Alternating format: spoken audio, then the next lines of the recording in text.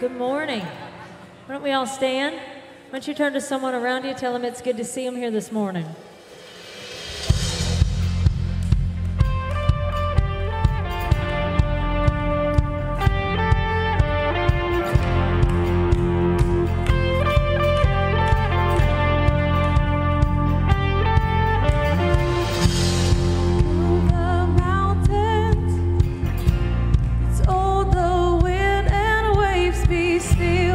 Cast out demons, bid the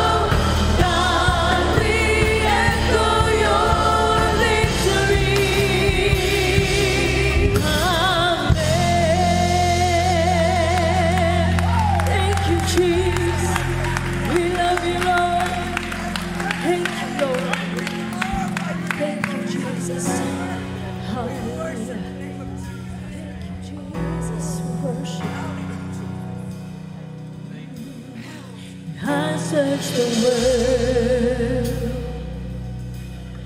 but it couldn't fill me.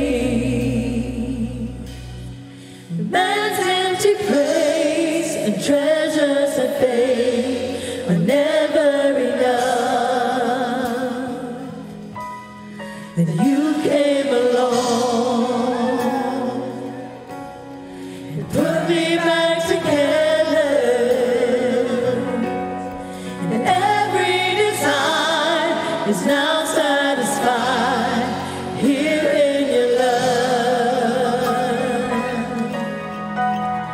Oh, there's nothing better than you. There's nothing better than you, Lord. There's nothing. Nothing is better than you. I know that's true. I'm not afraid to show you my weakness, my failures and flaws. Lord, you see them all, and you still call me friend. Oh, 'cause the God of the mountains, He's the God of the valleys. And there's not a place your mercy and grace won't find me again. There's nothing better than you. There's nothing better than you, Lord. There's nothing. Oh, nothing is better than you. There's nothing. Nothing is better than you. There's nothing better than you, Lord. There's nothing. Nothing is better than you. How many of you know that's true this morning? There's nothing better than God. Thank you, Jesus. Oh, you turn mourning to dancing. You give beauty for ashes. You turn shame into glory. You're the only one who can. You turn mourning to dancing. Beauty for ashes. Beauty for ashes. You turn shame into glory. You're the only one who can. You turn flames into gardens. Oh, yeah. You turn falls into armies. You turn seas into highways. You're the only one who can. You're the only one who can. Oh, there's nothing better than you. There's nothing better than you, Lord. There's nothing. Nothing is better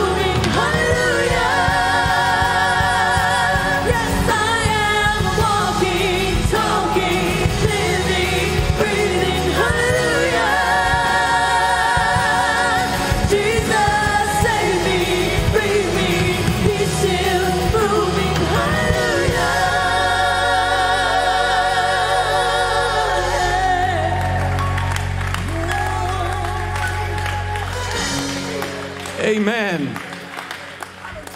God's good, isn't he? You know, here's what I just want to remind all of us about. If you're not having the best of days, I could take you to Texas Children's Hospital, and I promise you, you'd feel a lot better about your situation. So here's what I want all of us to do right now. I want all of us to give God praise for where we are, that we was able to walk in this building this morning. We're able to lift our hands. We're able to lift up our voice. Come on, somebody. Come on, TPC. Let's give God some praise in this house. Thank you, Jesus. I give you praise. I worship you, Lord. I'm thankful that I can have legs to walk and a voice to speak and hands to raise and eyes to see and ears to hear. Thank you for your goodness, God. Hallelujah. Thank you, Jesus. Amen. Man, I tell you, I feel like I could preach right here.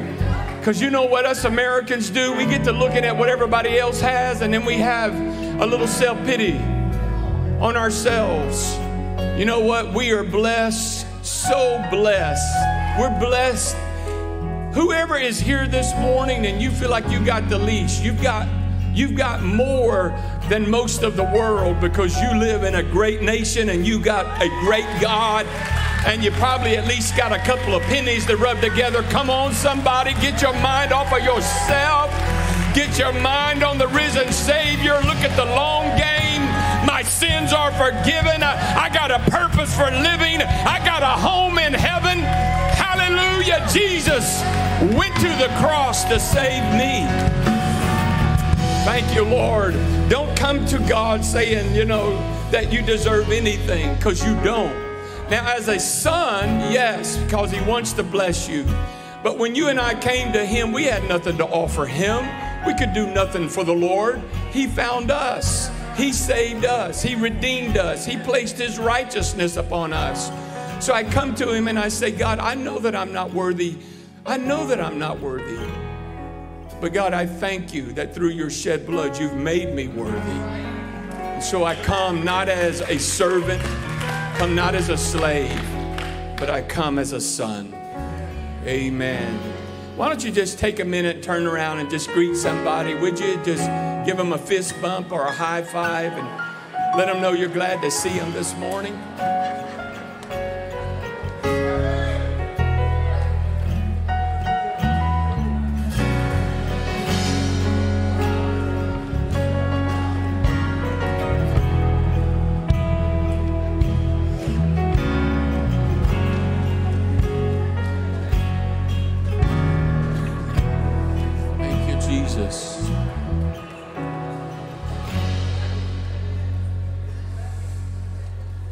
I have a lot of people tell me, Pastor, are we going to go back to that 3-minute meet and greet? Because there's people around me I don't even know. Well, we just may do that, but if you don't know somebody, you know, I was really thankful the other day after I preached the message about living with an open hand. I had someone text me and they said, Pastor, I think I got it. If I want friends, I got to show myself friendly. I was like, you got it. Whatever you want, give it away. I know you're standing, but I got to preach to you. A rooster's got to crow and a preacher's got to preach. When you walk in the building, young people, if you can get this, when you walk in the building, don't think, what can I get? Think, what can I give? Don't walk into the building saying, my hand is open, somebody give me something. Walk into the building saying, my hand is open, what can I give? Because whatever you give is going to come back to you.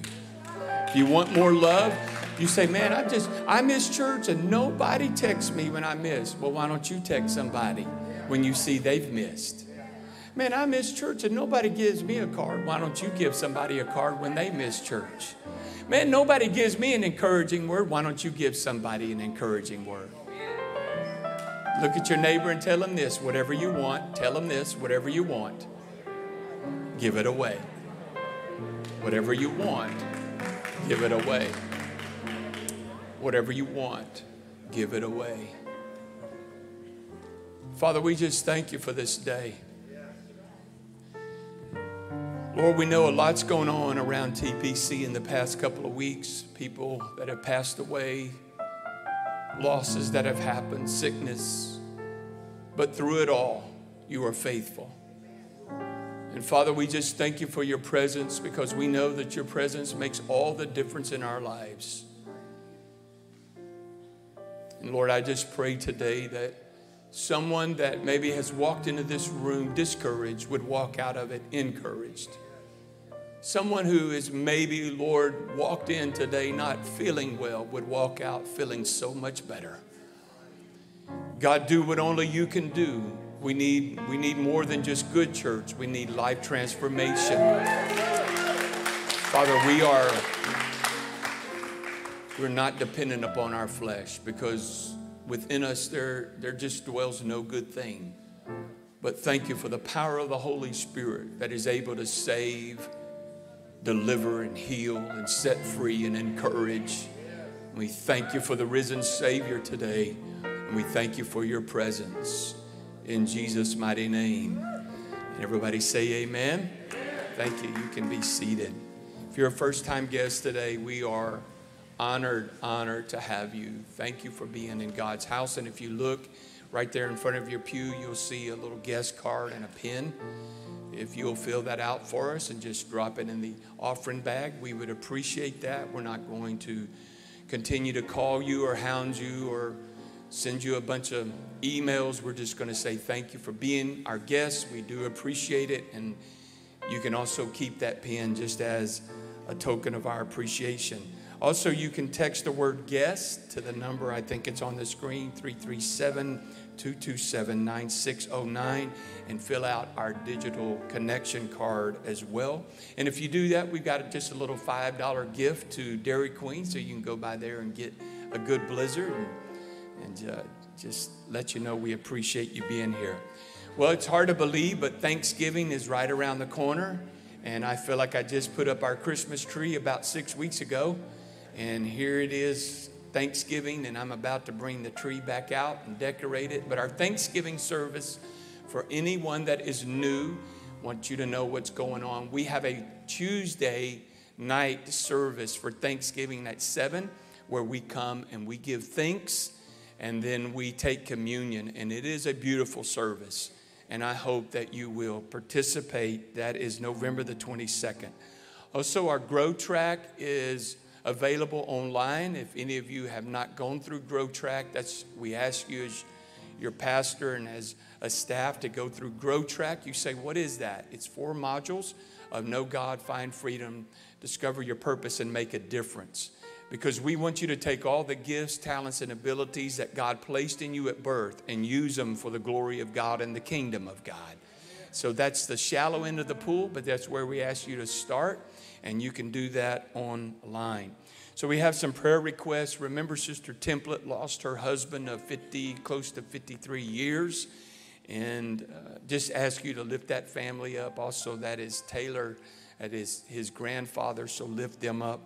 Remember to lift up Dave Robinson and his family. His sister, she lost her husband of many years, and so lift them up. Brother Jonathan Areno, people are asking me to give him an update. He is still in the hospital, about the same, and we just need the Lord to touch him and to touch and strengthen that family.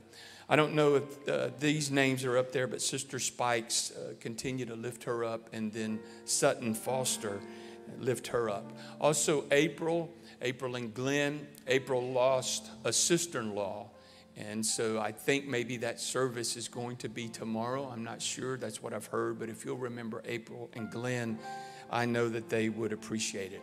Our ushers are coming now, and we're going to wait upon you, your weekly tithe and offerings. We thank you. I want to encourage you today. I want you to know that this church is more than just a local church.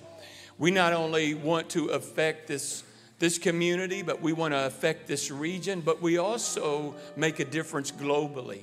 Last year, we gave over $100,000 in a building program to missions, and that is because of you and your generosity. I want you to give yourself a big hand. Thank you. I mean that sincerely. So just because we're from a small community doesn't mean that we have to think small. Well, I appreciate the 3 amens that I got. Yeah. So I'm going to run that by you again. Just because we are in a small community doesn't mean that we have to think small. Thank you. Because we can change the world globally. You say, how can I do that? By your giving. Because we support many, many missionaries that are preaching the gospel around the world because of your unselfishness. And I thank you for that. One last thing, I'm very honored to have a dear friend of mine, close friend of mine, Brother Morton Bustard. And would you give Brother Bustard a big hand? I'm honored to have you here today, sir. Thank you. And he's going to come up after the offering, and he's no stranger to this church, and we're going to receive the word of the Lord. One last thing I want to tell you. God spoke to me on a Tuesday a week or so ago. I was in my living room as I walk and pray. The Lord spoke to me and he said, I'm going to do a work of restoration. A restoration of prodigal sons and daughters, of health, of finances, and in this region, a work of restoration. I came and I told the ladies, they were here that day for ladies' prayer. I told them what the Lord had told me. And we had a confirmation in that prayer meeting that day. The Holy Spirit came into this room. And I said, well, I may be preaching on it Sunday, but I didn't. But I did begin to look at Ezekiel 37, which is the scripture on the valley of dry bones. Then Wednesday night of this week, I just was praying. And I said, Lord, please bring a word. I just put a word in Brother Welch's heart that's going to confirm what I know you spoke to me. And when he opened up his Bible to Ezekiel chapter 37, I began to cry. And I literally cried through that entire message because I knew God was speaking to me. Wayne, this is a word, son, of confirmation to you. I am going to do it. When I look, many times my eyes tell me one thing, but I have to look beyond what I see. And I have to go to what the Spirit is speaking into my heart. And I just want to tell somebody right now what your eyes see. Don't allow your emotions to run away with you based off of what your eyes see. You stay steadfast to what you know in your heart and the word that God has spoke to your spirit. I know I'm not the preacher today, but I just want to encourage you. If God has told you that your child is going to be saved, they may literally be in a bad way this morning, but listen, go beyond what you see and remember what God has spoken to your spirit, and you anchor to that. You anchor to that. Sister Template told me, she said, Pastor, God told me he was going to save my husband.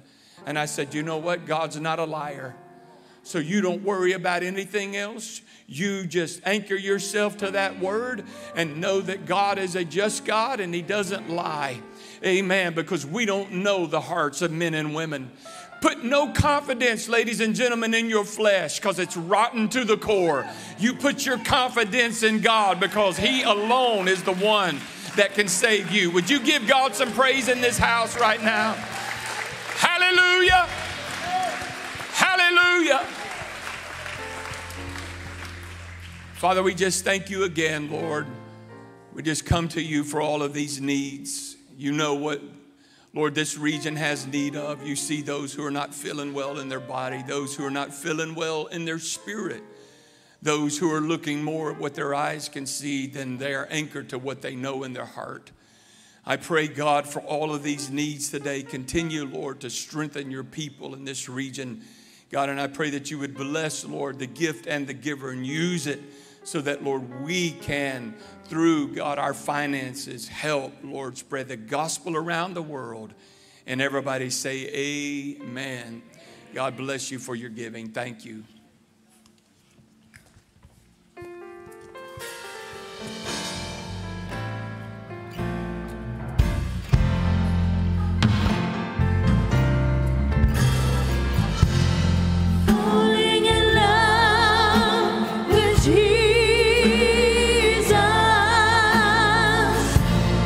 falling in love with Jesus. Oh, falling in love with Jesus. It was the best thing I've ever done. It's falling in love with Jesus. Falling in love with Jesus. Oh, falling in love with Jesus. It was the best thing I've ever done. And it's in His arms. In His arms. That's where I feel protected. Yeah. In His arms, I'm never disconnected. Oh, in His arms, I feel protected. There is no place I'd rather be than falling in love. Yes, with Jesus. Oh, falling in love with Jesus. Oh, falling in love with Jesus. It was the best thing I've ever done. Yes, it was the best thing. It was the best thing I've ever done. Yes, it was the best thing. It was the best thing I've ever done. Yeah. Thank you, Jesus. Praise the Lord, everybody. There's none like Him. He doesn't play favorites, but that doesn't mean He can't put His favor on you. I'm the youngest of 19 children, no twins or adoptions. My father passed away when I was 7. My mother had to do double duty. The amazing thing about it, all of us siblings, we all felt a special love from Mother. You may have thought you were her favorite. There were 18 more who felt the same thing. That's like your Heavenly Father. You know, He loves you like no one ever could. And He loves you like no one ever would. Isaiah chapter 14, verse 12 through verse 17. Isaiah 14, verse 12 through verse 17. What a privilege it is to be back in DeQuincy. You're making a lot of progress.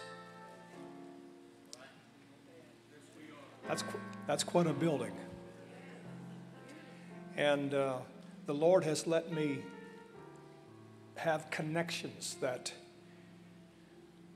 God can use as a blessing. And I was able to hook your wonderful pastor up with someone who is a professional at getting claims taken care of and everything. So I promised your pastor whenever necessary I would give this gentleman a nudge. So last night, while Pastor and I were having a meal in Lake Charles, I gave this guy a nudge with a text. And I got a response. So Monday or Tuesday, we should get an update. So things are moving on. Why don't you release your faith and believe God that a substantial sum of money will be released and infused into your church money and help us get this thing up, finished, and paid off in record time.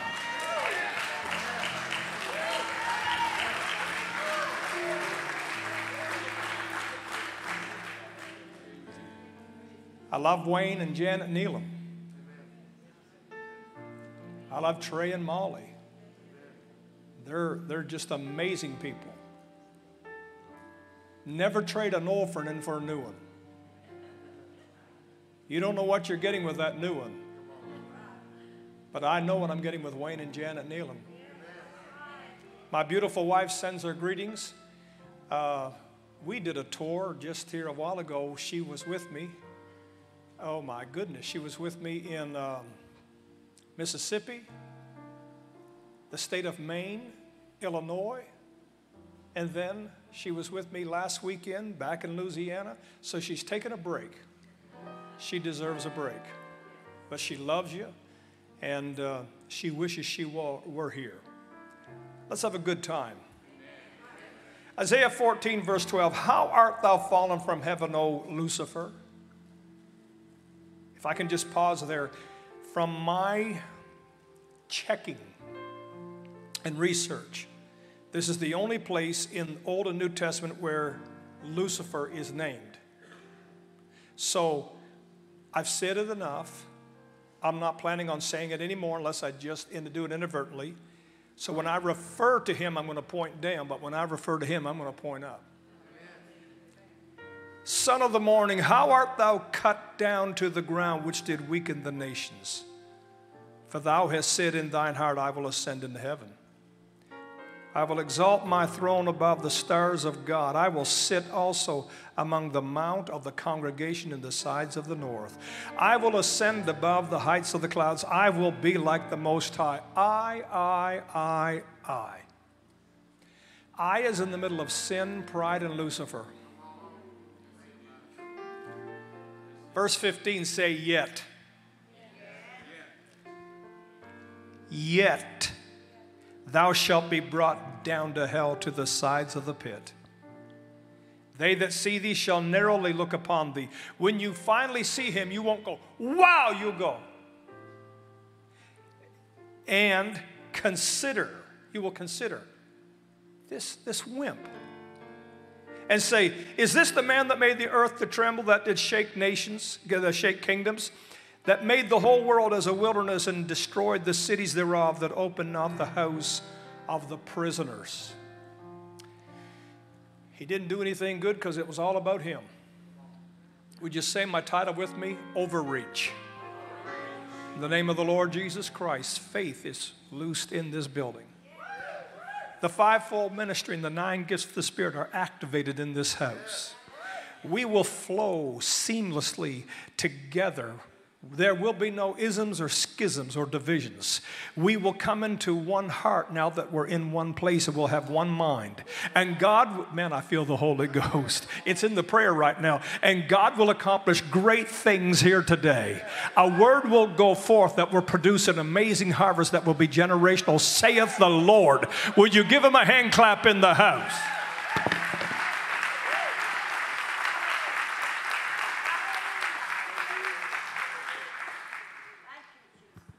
You may be seated. So March of 2020, something happened. Something probably came out of a lab. And we were told, just give us 15 days, flatten this curve. So if you don't mind just working with us, you're going to be inconvenienced, but it's only going to be 2 weeks. I think we're in day 14. Thank goodness, one more day. I'm not being cavalier, because I've lost friends and you have lost friends and family members who either died as a result of having the virus or from the virus. And we're not being insensitive. We just understand one thing, that the governments of the world took advantage of a terrible situation to make sure that their agenda will be successful. And that lasted all through 2021, and now we just found out in 2022 that there are certain CDC recommendations. I like the word recommendations. Come on, they're regulations. Will remain intact until at least April of 2023. They are messing with us with this. And then on top of that, we thought we were going to get a breather. And then early this year, someone said, I want more, and I'm not going to settle just for Crimea. I'm going to go into the Ukraine. And no matter what you think about Ukraine being a bona fide government or not. That's not the point. The fact of the matter is there are a lot of innocent Ukrainian people who should not have to go through the living hell they're going through. And of course, that has caused the spike, among other things, with crude, with gasoline for your cars and diesel. And I don't know exactly what the state of the diesel is, but I do know a few days ago it was about a 24-day supply.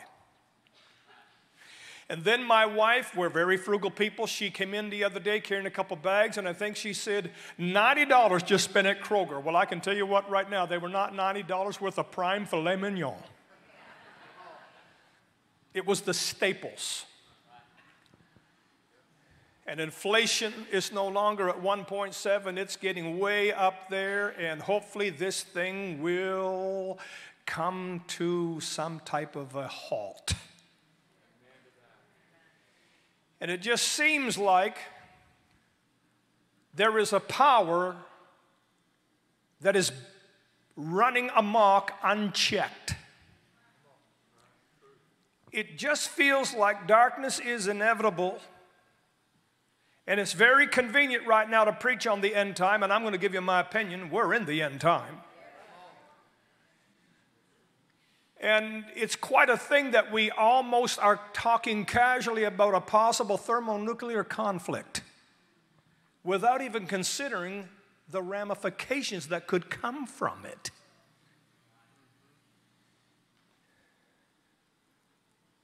And in the midst of all this here, we look back and we see the WEF and a dude named Klaus Schwab, who is the one who said, you'll own nothing but you'll be happy. But I got news for you. The uber wealthy will own everything because nothing is going to change for them. Many years ago, I will not name the nation, but 33 years ago, I was ministering overseas a long way from Louisiana, many hour flight, thousands and thousands of miles. And the missionary there said, Brother Bustard, I want to tell you what a third world country is because you're in a third world country. You have the very poor and the uber wealthy, but you don't have any middle. They've been absorbed. They're gone.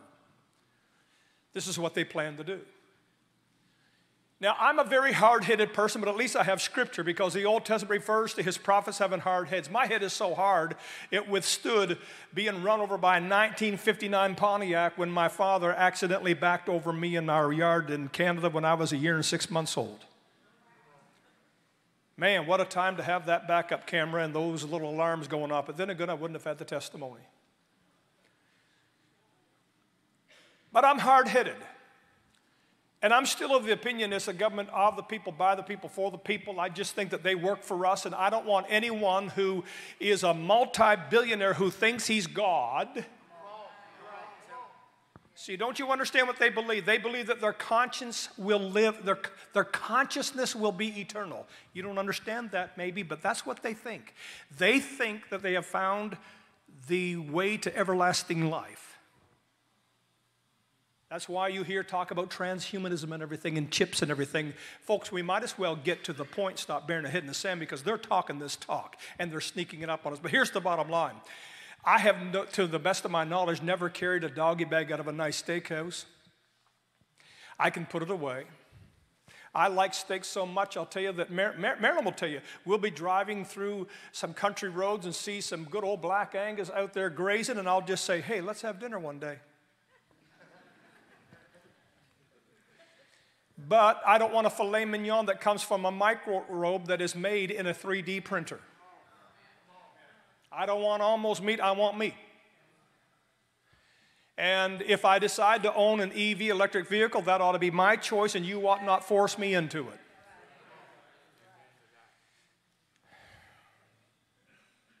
And I still believe in bodily autonomy. You should not be forced to take anything into your body that you choose not to. If you choose to, I respect that. But if you choose not to, I respect that. We're losing our Bill of Rights. So where's it all going to stop? Well, ladies and gentlemen, some people call him a genius. I don't believe he is. Because in our text, He was there. And when he was there, he was exposed to the pure, unfiltered, raw, undiluted glory of God. You and I have never had that happen. You can take every wonderful experience you've ever had in the Holy Ghost, get the aggregate number, multiply it by 1,000 or anything else, and you'll still never come close to what's going to happen to you when you cross the chasm from the temporal to the eternal. I'm going to preach here today. I'm going to preach, and I'm going to preach until you get that seatbelt off. I'm just having fun. Come on now. That was not a acerbic. I'm just having fun with you. We're getting chemistry going in here. But then again, it wouldn't hurt, because I'm going to throw it down. In spite of the offering, whatever it's going to be, I'm going to throw it down. I'm going to preach faith to you.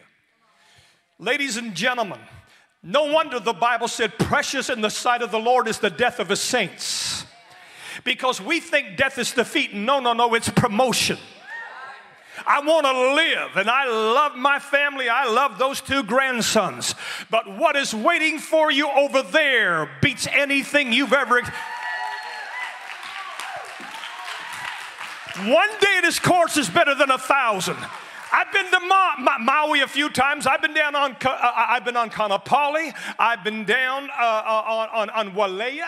I've been around the world more than once, not on every continent, but I've been around the world. I've seen the changing of the guard. I've seen the fjords of Norway. I've seen some really cool stuff. But you can save 1,000 trips by just getting in his presence, because when you walk into the glory of God, no wonder you're going to cast your crown at his feet. But he was there, and when he was there, he got this stupid thought in his mind: I can go higher. I'm going to go up to the sides of the north. I'm going to go above the clouds. I'm going to elevate my throne. I am going to be like the Most High. Ladies and gentlemen, I am in my 41st year of traveling this world, preaching the gospel and witnessing signs, wonders, and miracles. But I have never approached the place anywhere near where I think I can do this without him. As a matter of fact, I prayed in the hotel last night. I prayed in there this morning. I thank God for the privilege of just being here. But I need him right now. I'm not a professional. I am not a public speaker. I am a preacher and a prophet of the Most High God, and I desperately need him here right now. But he said, I can do this. So don't tell me he's brilliant. And God looked at him and said, get out of my heaven. And he cast him, and the third of the angels that followed him, he cast him out. And since that eviction, he has never experienced one ascent, not even an inch. His direction is down, down, down, down, down. He might try to make you think that he's increasing. I know that hell has enlarged her borders. I understand that. But that's just because of decisions people are making. But as far as his authority and his domain, he has not gained an inch. He just keeps going down, down, down, and down. But he's angry at you because he never got a mulligan. He never got one do-over. It was over because God said, you started from there. There's no place else to go. You cannot go up because I set up and take down. Promotion doesn't come from the left or the right. But he said, I'm going to give fallen humanity access to my presence. You will be bound in chains of darkness, and you'll never see one ray of the glorious light. But there will be people that come from the darkest, deepest hell, from drug addiction, from alcoholism, from perversion, from abuse and misuse, from poverty, from all type of adversity. And I'm going to open the door for them to come up, up, up, up. And that's the reason why he's mad at you. You are occupying in the spirit where he used to be. And that's why he hates praise, because he probably was over the praise part of heaven. And now he has the redeemed of the Lord saying so. And on a Sunday morning, when we come from all of the different backgrounds and the adversity we all have to battle, and we walk into a gymnatorium and you push all of that aside, even though you've had a tragedy in your home, you push it aside. Even though things are not going good for you, you push it aside, and you raise the high praise right here, even though you're not in the new building yet. Ladies and gentlemen, we can praise him in here as good as your praise is not going to get any better in a multi-million-dollar sanctuary. Your praise. I'm going to preach. You might have only been in this for 1 month, but your praise is a sweet smelling. It doesn't matter how putrid your past was. Your praise is a sweet smelling savor to God Almighty.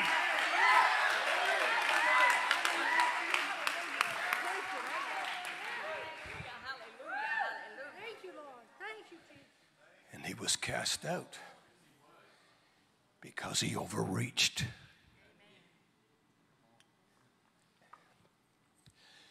And then in the garden, utopia. Don't get myopia in utopia. Don't put emphasis on the one tree you can't have instead of the 10,000 you can. And the serpent, being more subtle than any of the other creations, except for man, the beast of the field and so forth, he approaches the woman. And he says almost exactly word for word what God said. God said, thou shalt die. And the serpent said, thou shalt not surely die. So he's having a conversation with the woman. But the man is standing right there. Maybe toxic masculinity was wiped out in the garden. Maybe the emasculation of the male species was drastically reduced in the garden because he stood there and did nothing. What kind of a man who has authority over everything that flies, walks, and swims, who could have cast that serpent out of his garden? What kind of a man would stand there and just not say a thing and then eventually give in? A whole lot of reason why we're where we're at is because we need men to be men. And they're trying to get to your children and your grandchildren and say there's 70-some genders. They don't want them believing in one man and one woman, you know, the two genders. They're trying to confuse your children. My point is this: it's time for men to arise.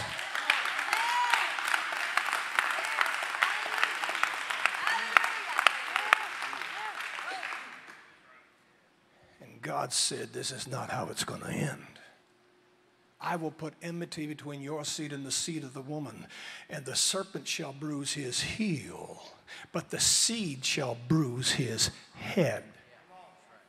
And then a few thousand years later, an innocent man was crucified, buried, and rose again in 3 days' time. And at that point, he got severely hurt, because to bruise means to crush. It wasn't just the fracture. He had a major traumatic concussion. And bruise does not mean a change in the skin color right here. It meant boom, take your foot and 1, 2, 3, hit it down. 1, 2, 3, boom. What? Come on, 1, 2, 3, boom. That's what happened to him. And ladies and gentlemen, he never was the most brilliant, and he's certainly not now, because he's not right in the head. Let me just tell you something. I am not a psychologist, but I understand one thing. All anger is rooted in fear. And we see a lot of anger, but the root of it is fear. He is scared to death because because he knows his time is short. He knows he's going to a bottomless pit. He's going to be locked in a chain. He knows it. Ladies and gentlemen, he's trying to mess with your mind. He's trying to make you think that God isn't real, that God is limited, and he can do whatever he wants with your body, with your mind, with your finances, with your home, with your children. But ladies and gentlemen, he's a loser, and sin is not having a revival. It's fighting for survival. Bring up the sound. It is the last desperate throes of a losing entity that's trying to remain relevant. He is as a roaring lion, but he's got a lot of bark but no bite, because he was dethroned, disarmed, and detoured in hell. For this purpose Jesus was manifested, that he might destroy the works of the devil. And we believe it probably was the beloved John, who over in the latter part of your New Testament, John 1, 2, and 3, it was that John who wrote, "My little children, I write unto you that you sin not." Now, we don't condone sin around here. We don't gloss over sin. Sin can't enter heaven. But if you sin, we're not going to excommunicate you. We don't have a 3 strikes program and you're out around here. We believe in 70 times 7. We believe that he's rich in mercy, slow to anger. He's mighty in battle, but his mercy endureth forever.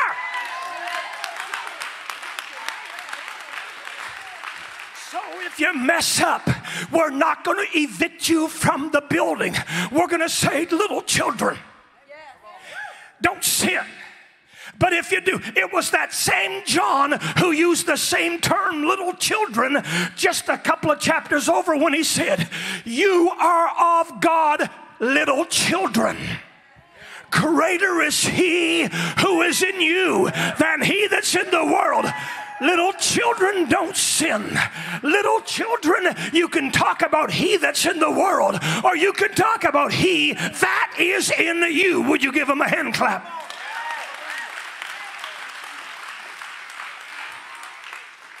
Get ready, musicians, because I'm about to wrap it up. I want to tell you, it looks a little desperate right now. It looks a little hopeless right now. I mean, it's a little bit different than what I would wish for. But it's not going to end the way you think. Ladies and gentlemen, I'm not saying that my strategy is the correct strategy. But you can get up every morning if you want, when you want, and you can have 3 cups of coffee while you're watching or reading the news. But they're going to manipulate your mind. It's called mind control. Mass hypnosis almost, with a mass psychosis. No. I'm not saying avoid the news. I'm saying I think 5 minutes is plenty, probably 15 at the most.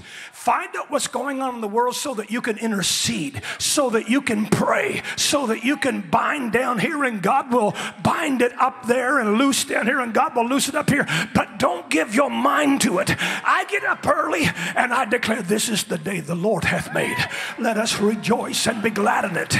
And then I continue, I say, today is a gift from you to me, O Lord. Your mercies are renewed unto me this day. Great is thy faithfulness, O Lord, unto me. Marilyn, I place this day under your lordship. May we experience the potential and the possibilities of this beautiful day. And then I look to the east. I do it every day. And I say, from the rising of the sun. And I look to the west and I say, till the going down of the same. The name of the Lord is to be praised.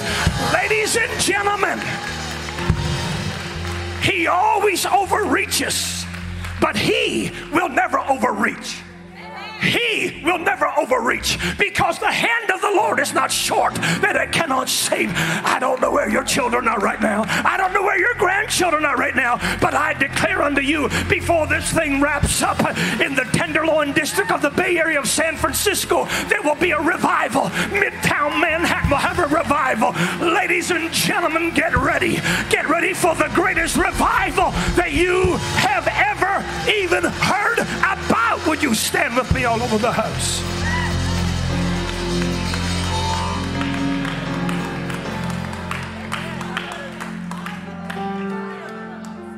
I do not know how long my tenure will be.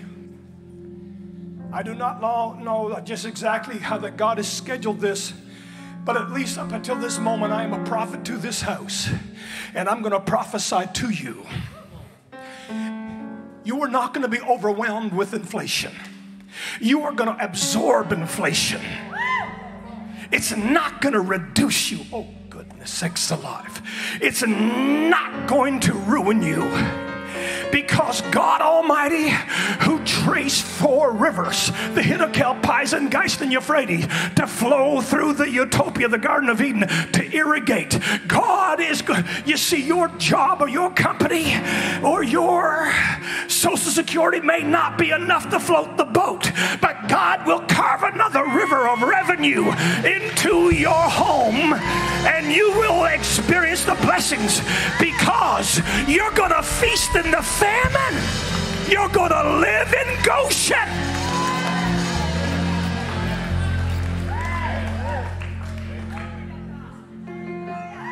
So the study is suggesting that children who had to do online schooling for 2 years, some of them will suffer greatly with lack of comprehension. Some of them with linguistic ability will be way behind. Some of them will have a 10-year deficit. But not your children, not your grandchildren. We're going to prophesy over them. Because let me tell you the reason why he's attacking children. He knows what time it is. He knows that in the end times, sons and daughters shall prophesy. So he has to do everything he can to silence your children and grandchildren. We cannot program our children that prophesy, but we can provoke them to prophesy. But one thing your children and grandchildren better not hear you say, what a terrible time it is to try to raise kids. Don't talk defeatism to your children and your grandchildren.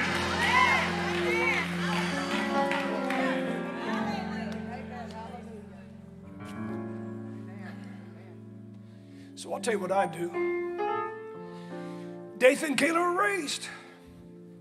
George and Jack, my grandsons, are 5 years old and 2 years old. My focus is on them. I am not trying to call them to the ministry. But I'm going to do for them what I wish someone would have done with me when I was 5 years of age. Because I had more layers of insecurity on me than an onion has skins.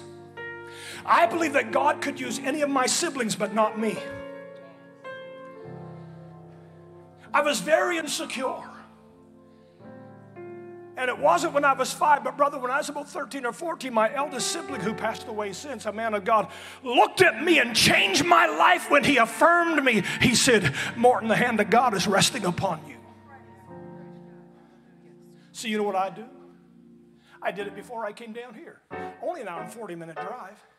But when I went to get that rental car to come down here, I stopped in the George and Jack's house. And I said, George, come over and pray for me. He prayed for me. And then I got Jack, 2 years old. He came and put his hand on me. They shall prophesy.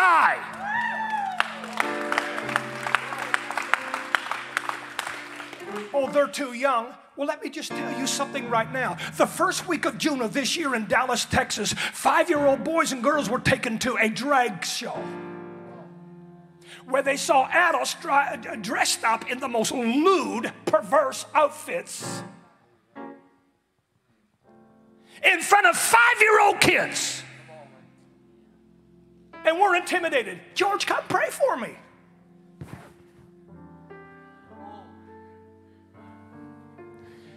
Any adult that would perform those acts in front of a children should go to prison. But I'm not done. Any parent that would take their son or daughter to it ought to have to serve twice the amount of years.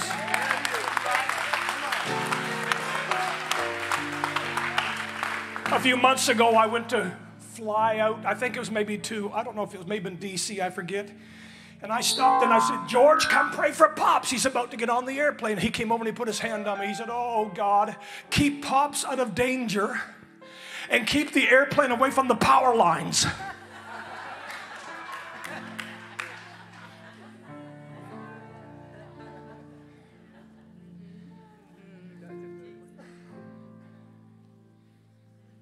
I have a feeling that he's overreaching in someone's life here right now.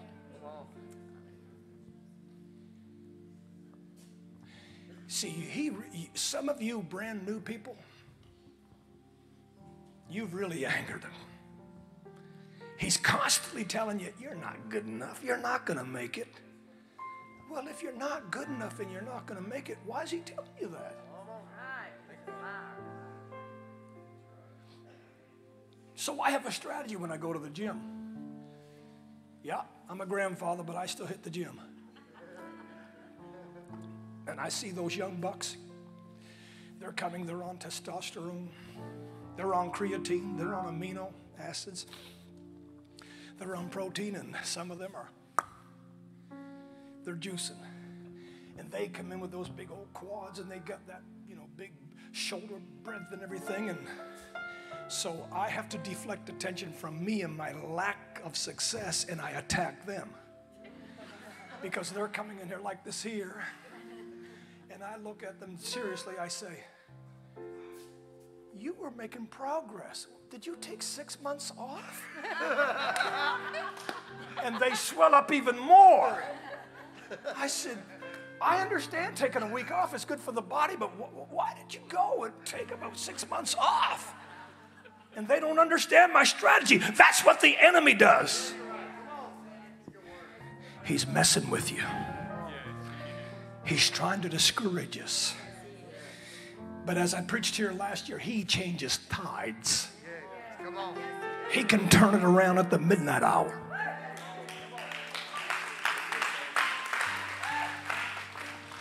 Right now, he might be doing something over on that footprint of that new building as I'm talking right now. And I'm not the one who provoked him to do it. I just think he was doing it, and he put the thought in my mind, because prophecy is not creative. It's speaking what's already in the mind of God. And I think I'm tapping into the mind of God. He's going to do a miracle for that building.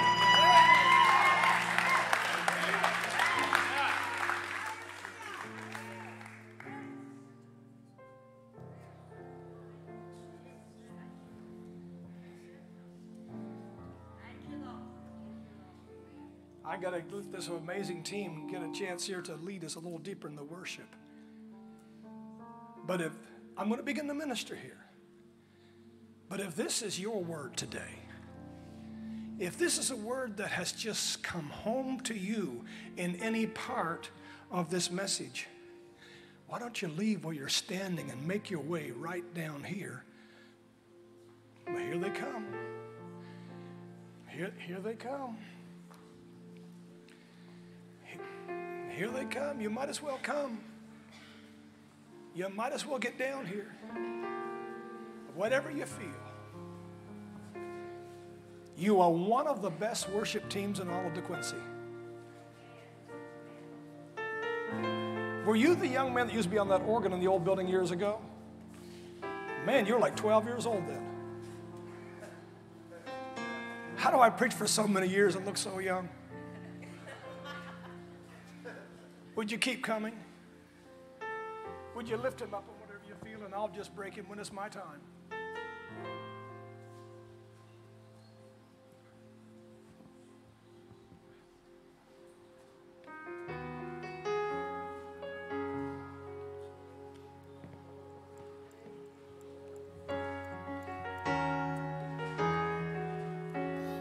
Lift your hands. My God is on the move. There's nothing that He can't do. Faith rise up, faith rise up. I am living proof. My God is on the move. There's nothing that He can't do. Faith rise up, faith rise up. I am living proof. My God is on the move. There's nothing that He can't do. Faith rise up, faith rise up.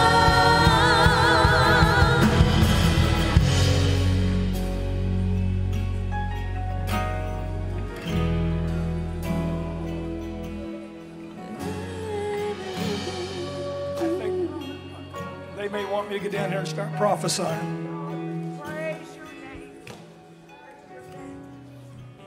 We might as well. We might as well start. Amen.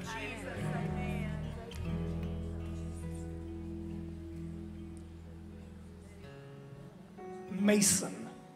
Mason. Now, that could be someone's name or it could be someone's career, job. Mason. Where's Mason? You come to this church? How long you been coming here? About 14 months now straight. Well, it's been a year since I've been here. I never met you when I was here last year. And you wore blue jeans because I forgot my dress pants. I think someone may be thinking, boy, he should have wore blue jeans again today because he tore it up. I'm just having fun with you. Mason.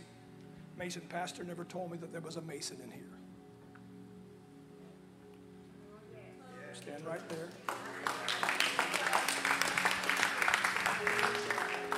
So now the Lord is expanding on why He gave me the name through a word of knowledge, Mason. And I don't need to call out everyone's first name or last name in this house, but this is for the name Mason, but it may be for you. The Lord is saying, if you're struggling with spiritual identity, if you're struggling with the thought, I can't measure up, I'm the square peg and I just don't fit into that round hole. God is saying, I knew you before you were born. God is saying, you're not a mistake, you're a miracle. God is saying, I numbered the hair on your head. And you, right there that just touched your head, you have blood pressure situations and you have breathing situations. Getting your second breath is not easy because you have a condition that is embedded down in your lungs. In the name of Jesus Christ, you are loose. Raise your hands, Mason. You're loosed right now in the name of Jesus. And I deliver all of you from the insecurities and the questioning and the doubt and the unbelief. In the name of Jesus. Holy Ghost.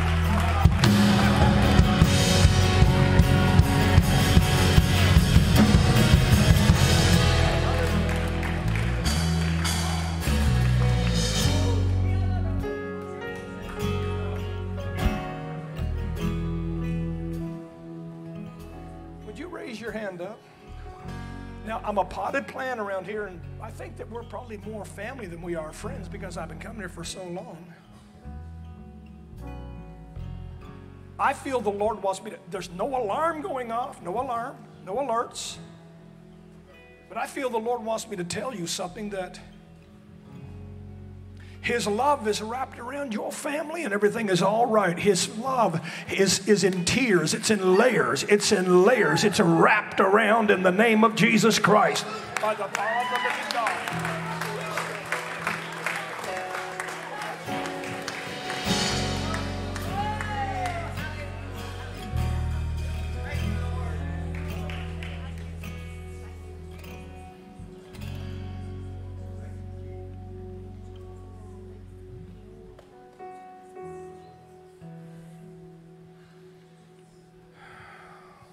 Those of you that know me through the years, you know what's going through my spirit when I have these mannerisms.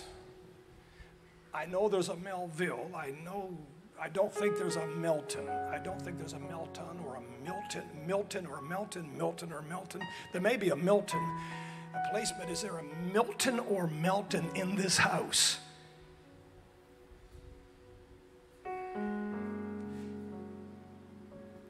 If it's a family connection or a friendship connection, and that name rings a bell when I just called it out, raise your hand up. I need to speak a word over it. Do it quickly. You're raising your hand? Yes, Who's it for? for a friend of mine. Your friend. Do you go to this church? Yes, sir. How long you been coming? 2 months. A few months? God's making something real to your new members. Melton or Milton, well, let's pray for him right now in Jesus' name. Raise your hands up. What's your first name? Lee. Lee? Yes, sir. Raise your hands up and say this with me. Say, Lord Jesus, Lord Jesus, if you can do it for me, if you could do it for me, and my name is Lee, and my name is Lee, you can do it for my friend. you can do it for my So, Father, Milton or Melton, in the name of Jesus Christ, I speak a word over him in the name of Jesus Christ. Is this friend, does he live close to this area? He lives in Westlake. Westlake, well, that's close. Yes, sir. Is he in church today? No, he's not. He's going to come with you to church. I'll bring him. You'll bring him? I'll bring him. So you'll have him here. In Jesus' name. Lee, would you put your hands up?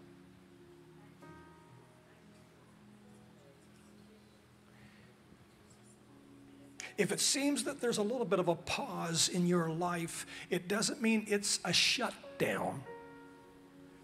It means it's a chance to get your second wind and to regroup, because you're going to regroup. Amen. Because you learned. You had a front row seat. And you now know that did me no good, and I'm done with that, and I've moved, and everything is changed in Jesus' name. Amen. And it will never be the same. Amen. Praise God. Lee, would you put your hands up? The Lord wants me to tell you that a good portion of your teenage years, you lived in anger, but God has set you free, and now you're going to be known as the teddy bear.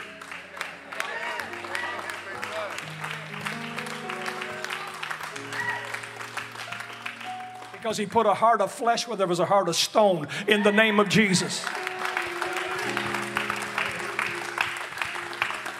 Would you raise your hands up? I love that vest.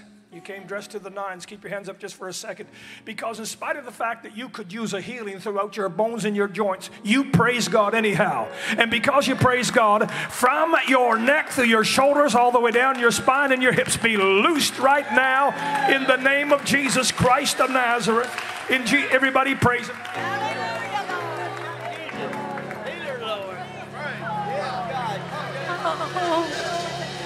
Now we got to the bones, but we're dealing with other things in our body right now. Oh, God. For your glory, Jesus. Thank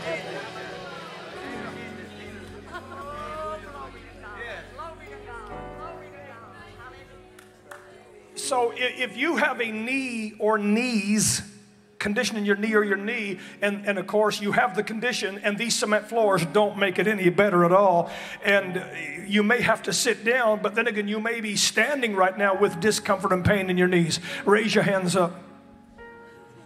You ready for Jesus to touch you? Yes, I am. I am. Step back. And step back. No, step back. In 40 years, I've never prayed for anybody and had them step back in faith. But I'm telling you right now, Wayne Nealon, there's a flow of the Holy Ghost in this place today. God is telling me that he's reversing things. So here it goes. In the name of Jesus Christ of Nazareth. In the name of the Lord Jesus Christ. In the name of Jesus. All through the knees, the tissue, the tendons, the ligaments, the bone. In Jesus' name. He's touching you right now. He's touching you right now. Would you stand there for a sec? Can I get something else? Would you raise your hands up?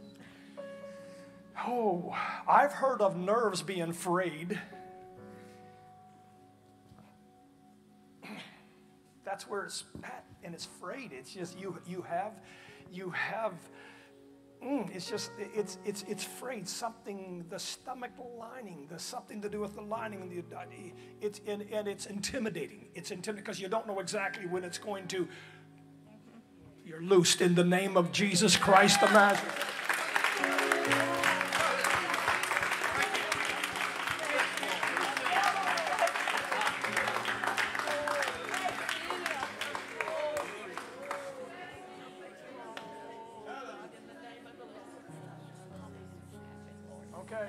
Okay.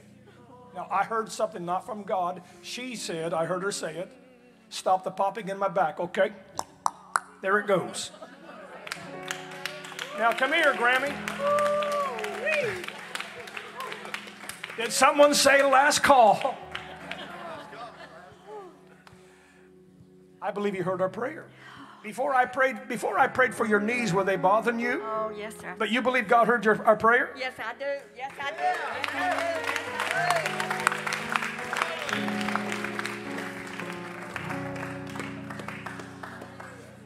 How are they feeling now, Mom? do. They're feeling better.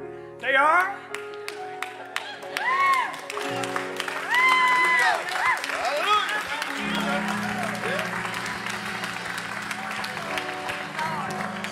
Isn't she lovely?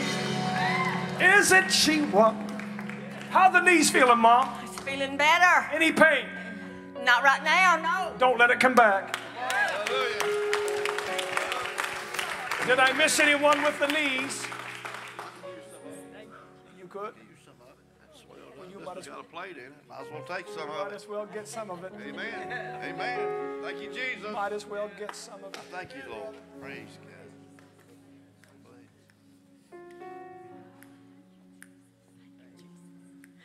Would you raise your hands up? What's your first name? David.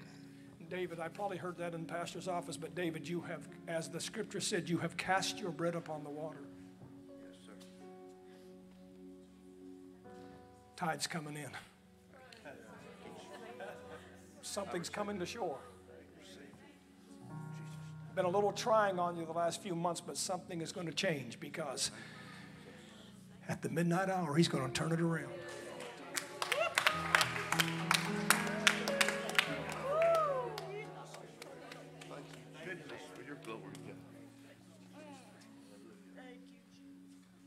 Did we get all those knees?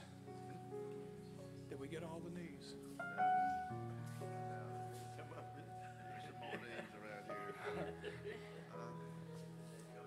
David began to operate in the Spirit. He knows there's more knees around her. He saw what I saw.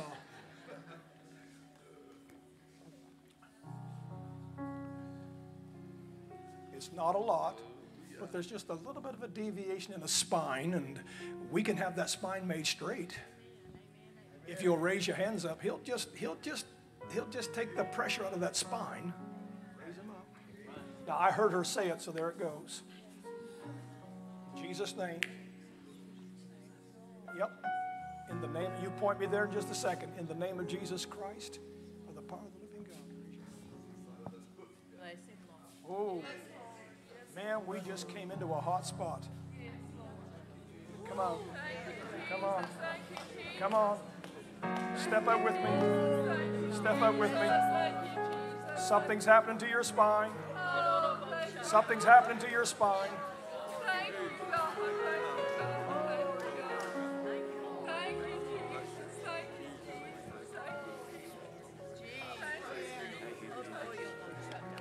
He's touching you right now. He's touching you right now.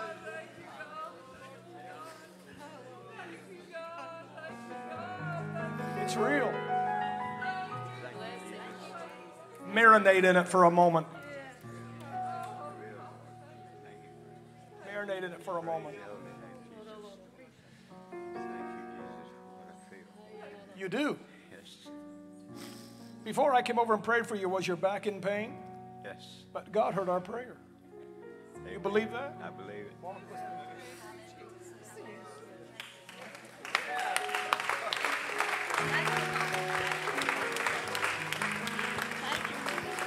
What a Sunday. What a Sunday. Raise your hands up. Be it. Absorb it. Absorb it. Absorb it.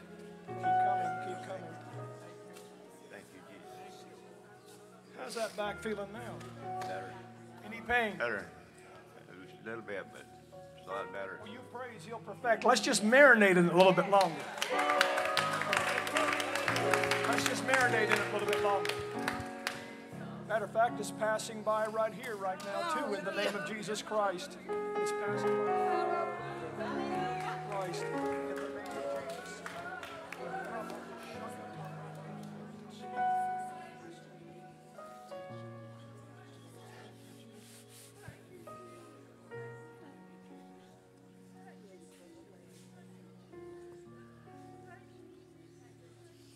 If you need a healing in your body, raise your hands up and just keep them up for a second. In the name of Jesus. In the name of the Lord Jesus Christ.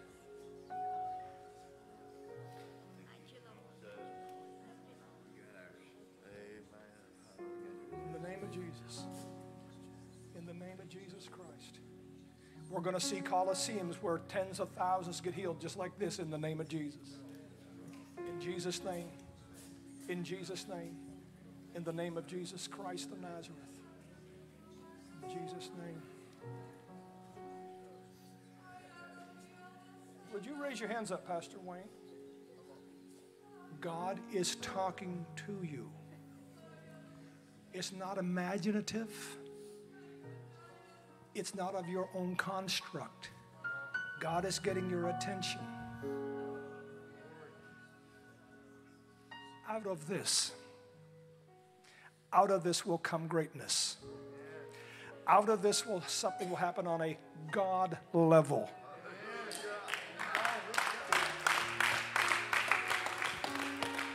In the name of Jesus, move in Him, Holy Ghost. Move in Him, Holy Ghost. Rabaha.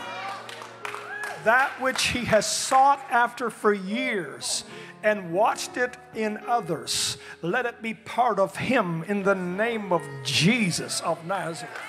By the power of the living God. Rabahu. Father, this wonderful worship team that continues to give and give and give, before they sing the next lyric, pour it back into them in the name of Jesus Christ. Pour it back into them in Jesus' name by the power of the God. In the name of Jesus, these wonderful members, Father, that come in and week out. Hallelujah. In spite of fixed incomes and inflation and everything, they bring their best and they lift up the praise. I speak it over them in the name of Jesus Christ of Nazareth.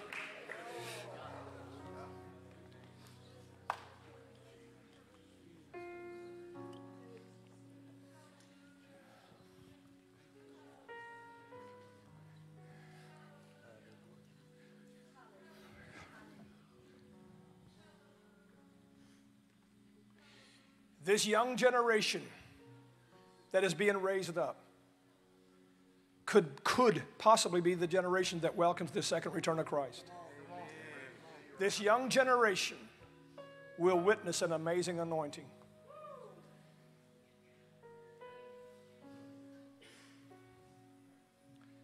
You see, here's the deal.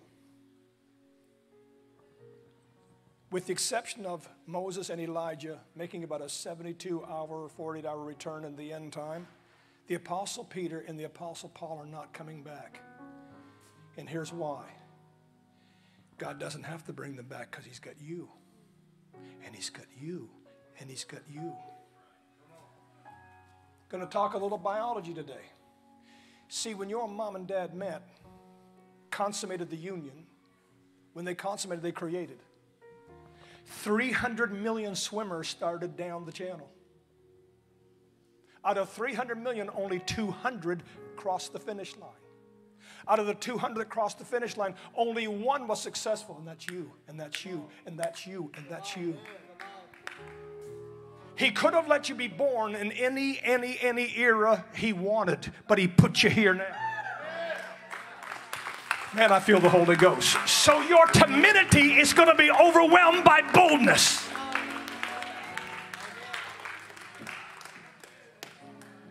Your weakness is going to be overwhelmed by divine authority. In the name of Jesus. Everyone 35 years and younger, raise your hands. 35 years and younger. In the name of Jesus, I bless you. And I speak the power of God over you. I speak that, and for all of you, I speak that God will order your steps and direct your path. I pray that you will experience the perfect will of God. I pray that you will exhaust all the potential and the possibilities that God has put in your pathway. In the name of Jesus Christ of Nazareth. In Jesus' name. Can we give the Lord a big hand clap? Would you stand with me all over the house? It's 11:31. I'm going to do something a little bit different. Normally when I come, as is always the case, I have always said if God says, so 120 to 30, if God says give 10, don't give 20, we're not going to talk numbers. I don't want to put a thought in your mind. If you're not intimidated, to raise your hands, to close your eyes, and say this. Say, Jesus, you've blessed me beyond what I ever expected, and I'm not intimidated to ask you to challenge my faith, to speak to me, to sow a seed into this ministry, because greater things are going to happen. Say, now, Lord, I wait upon you.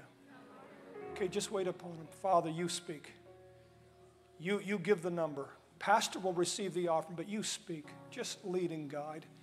Now you're getting nudged right now. There's that little bleep on your radar screen right now. See, that's God talking to you right now. Don't dismiss it. Just do it. Just do it. Just do it in Jesus' name.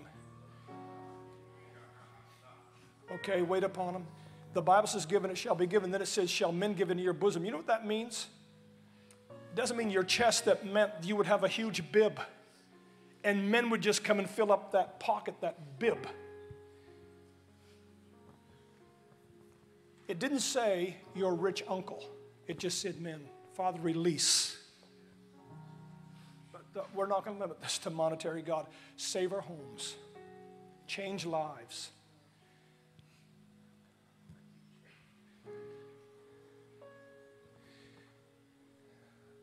At the new year beginning, it will be a new season for your church. You are going to be amazed at the lack of effort for the efficiency you're going to receive.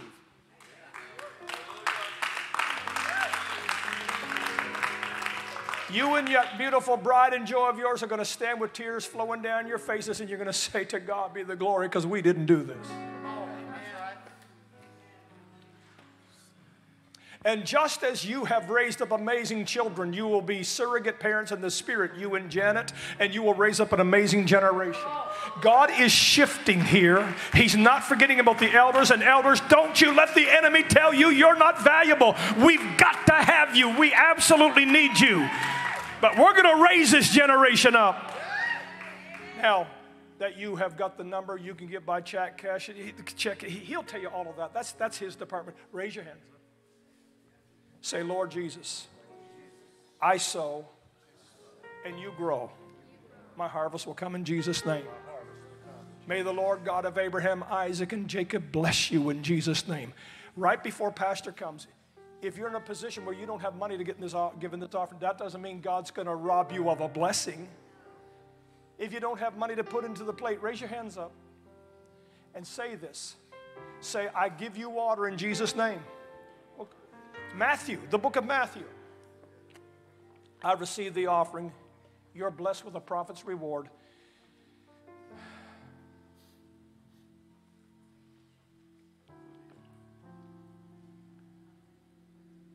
A man who walks with God with wisdom and anointing, he's going to receive the offering. He's your pastor. He's the one who is at the helm directly with an amazing team. Would you welcome your pastor back? God bless you, my brother.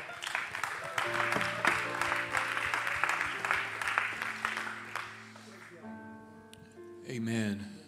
You received the word of the Lord today. So there's something in my spirit before I let you go that I want you to do.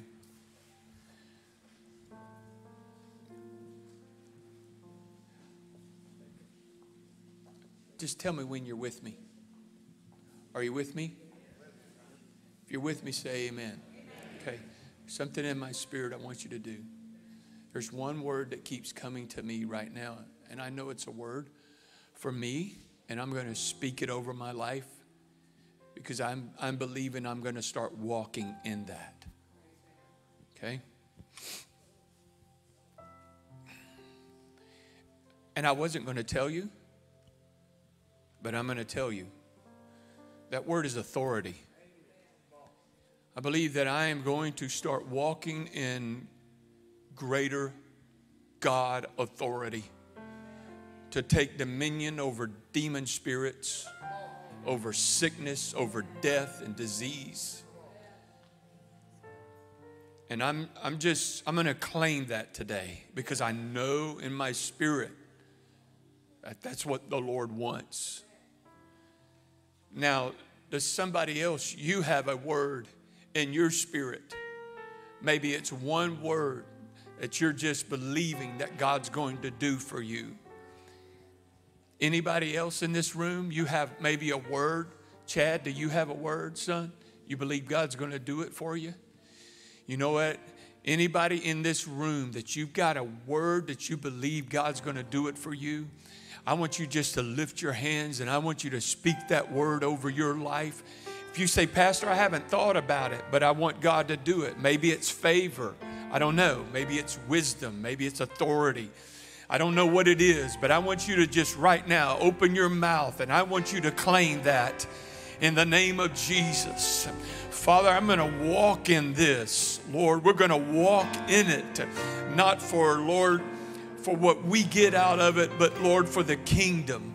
Hallelujah. For the furtherance and the building of the kingdom of God, to walk in that authority, Lord, that you give us. Hallelujah. God, we just claim that in the name of Jesus. I'm going to tell you something. It's very powerful what you speak. See, the enemy tries to get you to shut up because if he can get you to shut up, he can get you to shut down. I know we're going a little long today, but I just want to share a principle with you. Depressed people don't talk a lot because they start shutting down. It's what the enemy wants. So regardless of how you feel today, you speak up and you declare what you want over your life. You speak what you want. I'm not going to shut up and I'm not going to shut down. I declare God's authority speaking through me to edify the body of Christ, to do the will of God in the earth. Hallelujah. Hallelujah. Listen, you're under no obligation to do anything, but if you want to do something, our ushers are going to come and you can sow, and this offering will go to bless Brother Bustard. I know this because he's told me, he says, Wayne, I take offerings and I go to places that really can't afford to bring me in, and I go on my dime because people like TPC are willing to bless me so that I can do that.